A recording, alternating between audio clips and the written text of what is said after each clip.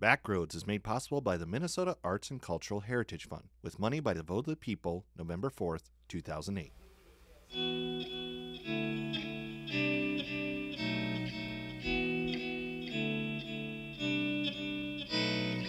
I felt the ache of a broken heart, and just like you, I've even broken a few. And that joy you felt when a new love sparks, my heart beats out of sync, just like yours, I think.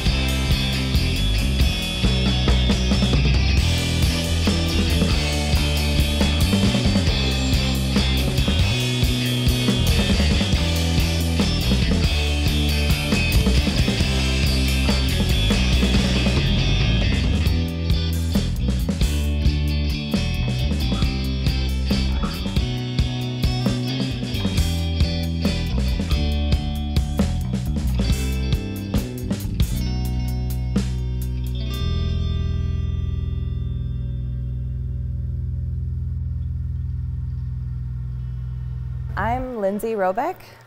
And I'm Cliff Nelson. Yeah. I'm the vocalist, and he's the drummer. And Aaron Tweed is our bassist, and Damien Rolfsmeyer is our guitar player, our guitarist, yeah. Damien and I started playing together here and there, practicing in his room, and decided to add a couple extra people, and pretty much went from there, and snowballed pretty quickly, so. Yeah, I've known Damien for 10 years, and so has Aaron, and so it just kind of fit. Geez, I've been listening to music since I was old enough to remember. I just always loved it, always loved listening to it. And so I started playing guitar probably about 25 years ago, 30 years ago almost. And then switched over to drums after I realized everybody plays guitar, so I mean, you know. I've been singing since I could talk. So it's just a love I've always had. And I've found that it's really easy for me to create songs. And so, yeah, it just works out well. And I write lyrics for the band as well, so. I'm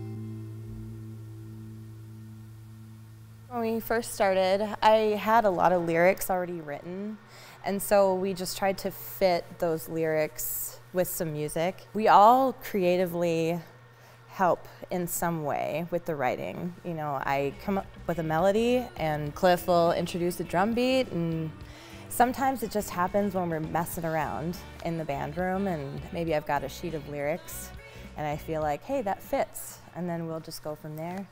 Yeah, that's my favorite way to do it. Yeah. Just start playing a beat, let everybody kind of join in, and then just let it go from there and turn it into something. Yeah, and then we polish it. Yeah. Polish it over a long period of time, yeah.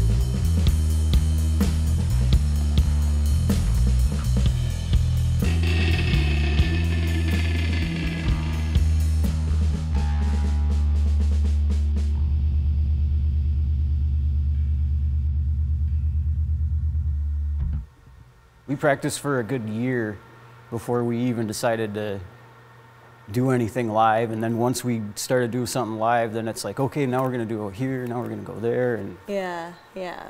We started playing shows just locally. We actually ended up playing a festival, which was really exciting for us because we were just playing at bars for a while. But we've been expanding our horizons pretty quickly, it seems. So yeah, and we plan to keep going.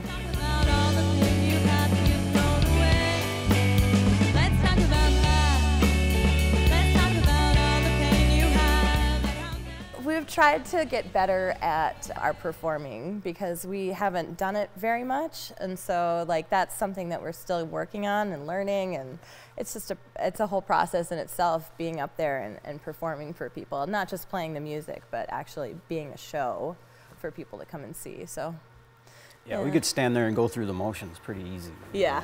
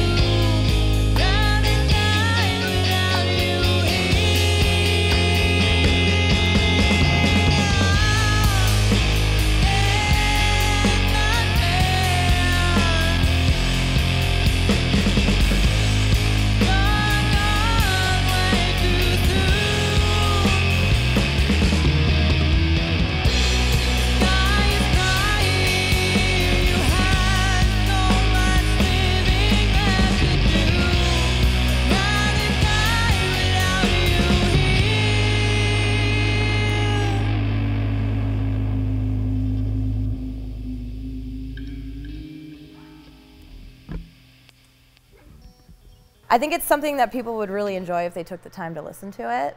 I feel like a lot of our music actually tells a story, and especially with the way that I write the lyrics, so listening to the whole song is kind of, that's important. And then when you get to the end of it, you've got that conclusion, and it's like hearing a story, but in the music. And a good rule of thumb is if you hear a song and you know that if you wouldn't skip it on your own playlist, then other people will probably like it. Yeah, too. other people will probably like it.